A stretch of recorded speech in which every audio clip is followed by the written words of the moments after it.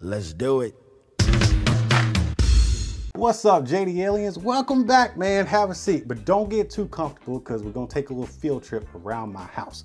Why are we walking around my house? Because I want to show you the most awesome tech I've used throughout this year. Stuff that's just made my life easier or better, or just stuff that I really thought was cool that I want to show you guys. Most of it has been on my channel as a full review. Some of it has not. I chose to keep it to myself up until now. The thing I want to start off with first is my Galaxy Note 10 Plus. This came out, I don't know, what is it, August or something like that? And I couldn't wait because I was using the Galaxy Note 8 and it was a great phone, but when this bad boy came out, I just had to have it. So let's just take a quick look at it real quick. I didn't do a review on this because I don't really do phones like that. But as you can see, this thing is a beast, man. Look at the back of it. I chose not to put a case on it because I'm really not a case guy, but I did use a Slick Wraps. I think this is a Slick Wraps clear, like self-healing kind of skin I put on the back. That way it doesn't get scratched up on the back. But as far as the phone, the battery life, man, I challenge you. I challenge you to kill this battery. I've tried over and over again, but killing this battery has been really hard. Yes, I have actually killed it, but seriously, the battery is super awesome on this phone, so I don't worry about stuff like that. And even when the battery does get low, the charger that it came with charges this thing like stupid, ludicrous fast. Prepare ship for light speed. No, light speed is too slow. Light speed too slow? Yes, we're gonna have to go right to ludicrous speed. Ludicrous speed. Now get in here real quick. I'm gonna show you why I decided to start with my phone, because I needed to write down all the things I wanted to show you guys. So I used my S Pen, this handy dandy S Pen right here, to write down all the stuff I wanted to show y'all, starting with this phone. So next we're gonna go to my Microsoft mouse. Man, you know what? I know people like to use the Logitech MX series of mouses, but, or is it mouses? Mouses? No, it's mice, okay. So I know people like to use the Logitech versions of these, but I chose to use Microsoft because I like the Microsoft keyboard, and I was using another Microsoft mouse before. And this one has just been my best friend this year. I bought it like in December of 2018, but I'm putting it in my 2019 video because it's made my life so much easier.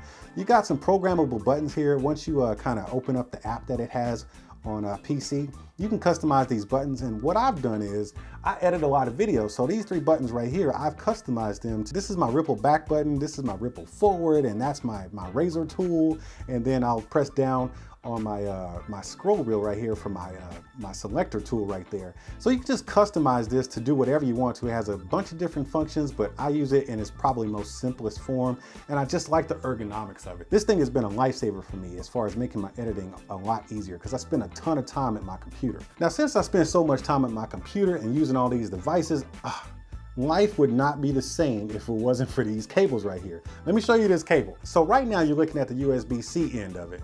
But because even in 2019, everything is not USB-C, all the things, it has a micro USB underneath it. So all you gotta do when it's time to use your updated stuff, you just put that on top of that right there, plug that bad boy into the USB-A port, and you got USB-C charging. When you don't need it, when you need that old school stuff, you just take the cap off and now you got micro USB. This is one of those simple but highly effective pieces of tech that everybody should have in every bag or every drawer you got, because you know, sometimes you got micro, sometimes you got USB-C, and it drives me crazy that all of my gear isn't the same thing, but these cables have been clutch in the experience of 2019. Next stop is my monitor and the screen bar that I use, made by BenQ. So come on, let's go over there. Scoot yourself on over, man. Just come with me, come with me. All right, let me close. Oh, I was clicking stuff with my mouse. All right, here we go.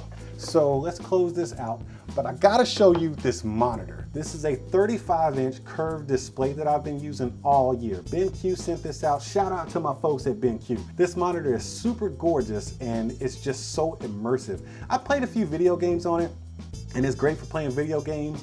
But as far as my workflow, seeing my whole Adobe Premiere timeline right here and just spreading it out, and I can do like split screens with 4 screens or 2, whatever I need. It's just been amazing, and it's easy on the eyes because BenQ always incorporates some type of eye technology in their stuff. But look at it, man. It's got a nice stand, but you can mount it via Visa mount if you want to, and it's got this nice thin bezels right here. Gorgeous monitor, man. But since I spend so much time here at this computer editing, I was really appreciative that BenQ sent out this screen bar right here. I've done reviews on some BenQ lighting products before, which would be the screen bar and the screen bar plus. The screen bar plus actually has a little knob that you can manipulate and turn it off and and fading and stuff like that. I prefer to give that one to my son and keep this one for myself because I don't need any more stuff cluttering up my desk area. So I opted for the screen bar, the basic screen bar, which has this super duper eye technology. You see how the light just kind of dims and adjusts to the room in the light, and it casts it down right where you need it, and it doesn't create any glare on your screen. You can also adjust it a little bit if you want to shine either directly down or more towards your keyboard if you want. I like mine about right there. You can also adjust the different color hues if you want, but you can always do the auto and it just does what it needs to do, provided the light that you have. This monitor, that screen bar has helped out my workflow so much. Okay, so now let's go back over here to my shooting desk. I want to talk about these gimbals, man, since we're talking about my workflow. But first I want to talk about the camera I'm using to shoot this video with and the gimbal I'm shooting the video with, which is the Sony a6400 and the DJI Ronin SC.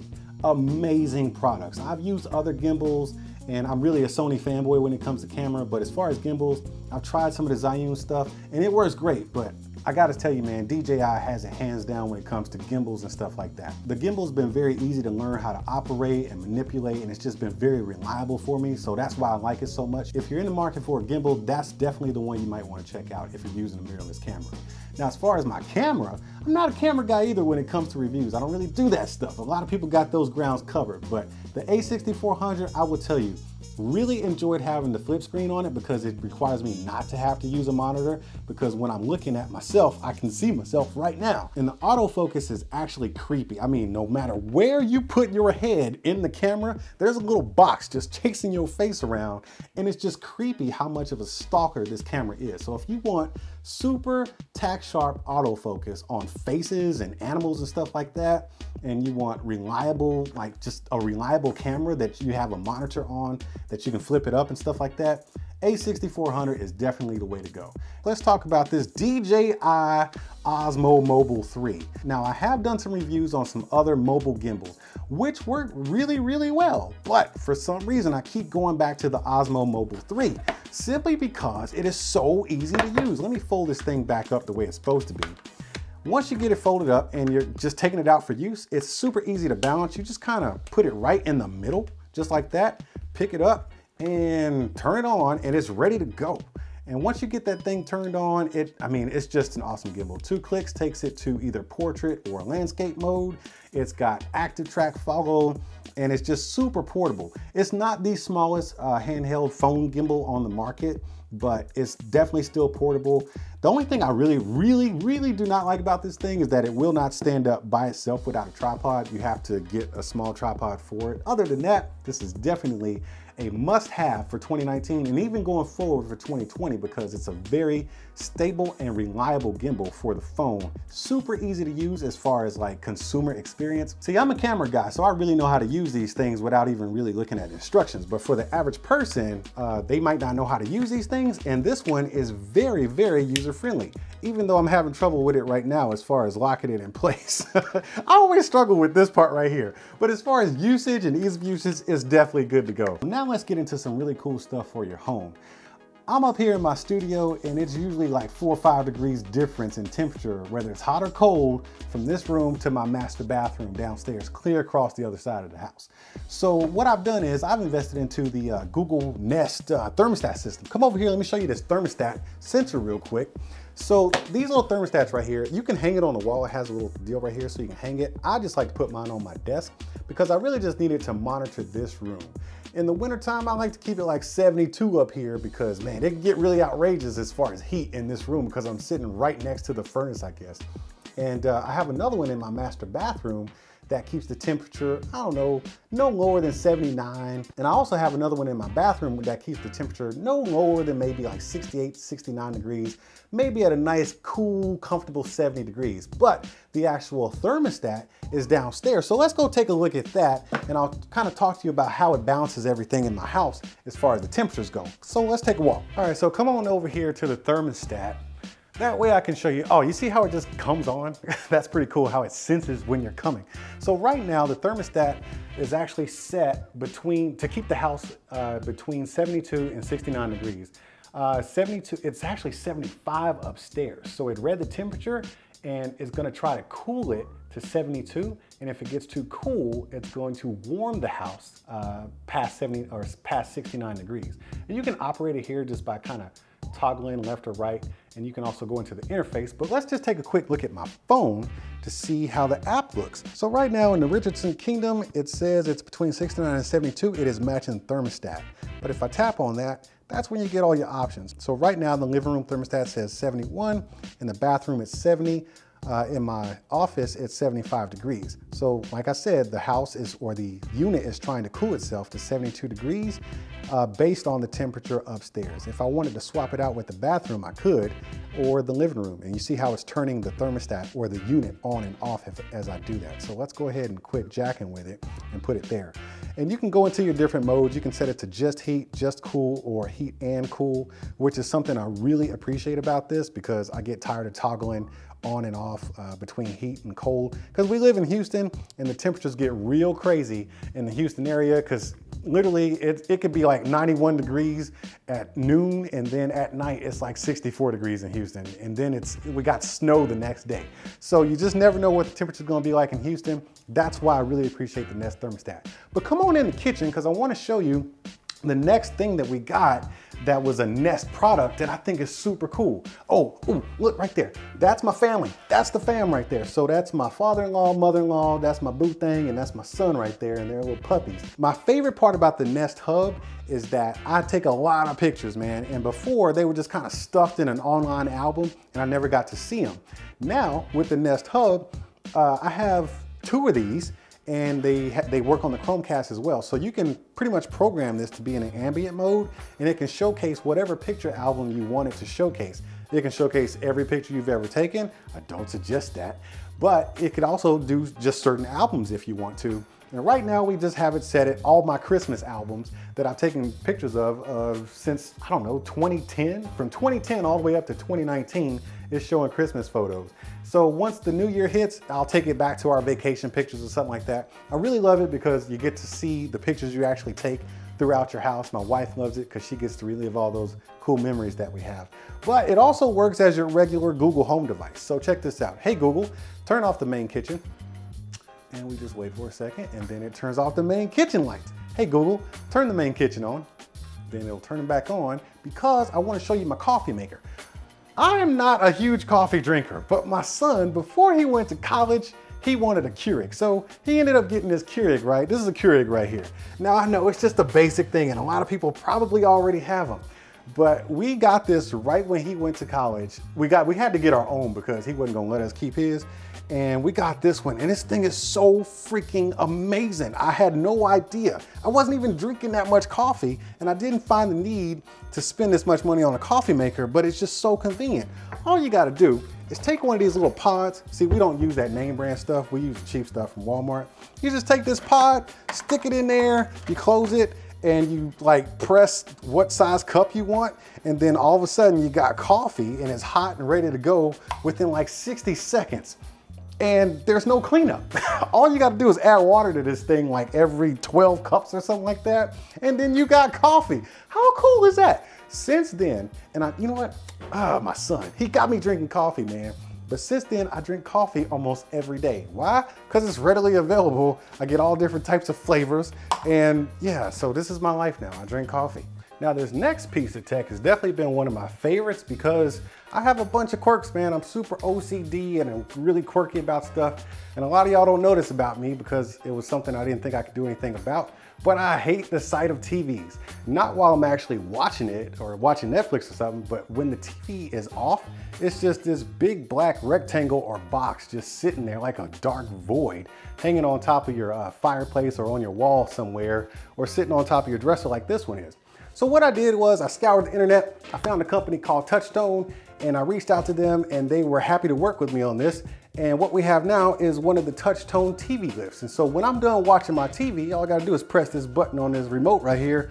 And now my TV goes into its little house behind the dresser and I get to enjoy the beautiful aesthetics of my bedroom. I think a bedroom is just, you know, it's one of those rooms that, you know, you should just go to for a little serenity instead of having, you know, this big black box here.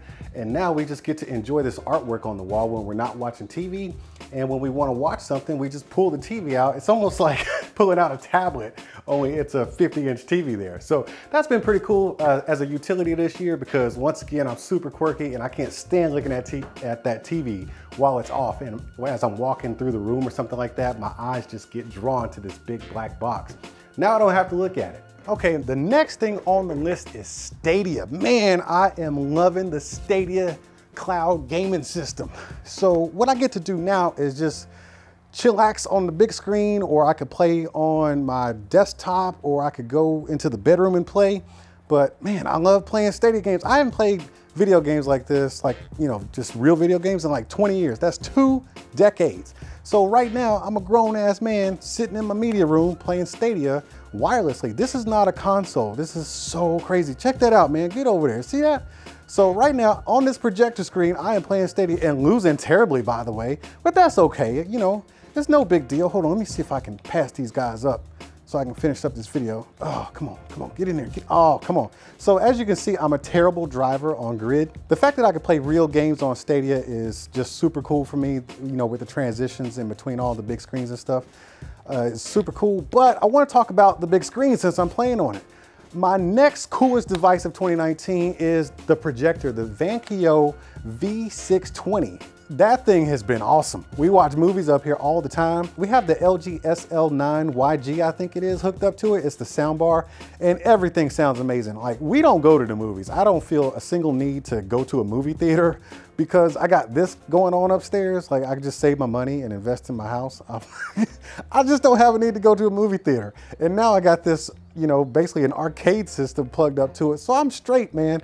But the Vankyo V620 is a great performing projector. It's a budget projector. I think this thing is about 200 to maybe 250 bucks. The things I like about it is that, as you can see, even in daylight, because I got daylight coming through this window, and then if you look over there to the left, I got daylight coming through this big old window right there. You can see the screen great. I mean, it's still bright enough to play this video game, which I'm all over the track. The projector is doing a great job doing this at 1080p. It only gets up to 1080p, and for that price, yeah, I think we're asking a lot to go over 1080p, but yeah, it does a good job of it, and you can barely hear it. It has a super quiet fan, which is something you typically do not get with budget projectors. Budget projectors usually have a ridiculously loud fan, and that's something I can't get down with because it interrupts my movie. God dang it, I'm terrible. It must be the night fever. Oh man, okay. So the next favorite thing on the list is these. These are the X-Boom RK7s from LG. Love these speakers. You really only get one, but I actually have 2 because they can work in stereo mode and all kinds of syncing modes with your phone, and you can do karaoke off of them. They both have, let me see, yeah, they both have mic inputs. I'm actually just using one mic right now, but you can see clearly that my voice is coming out nice and smooth. Oh yeah, baby. No, seriously, good times happen when these things get turned on. They got the party lights and all the different party modes and stuff.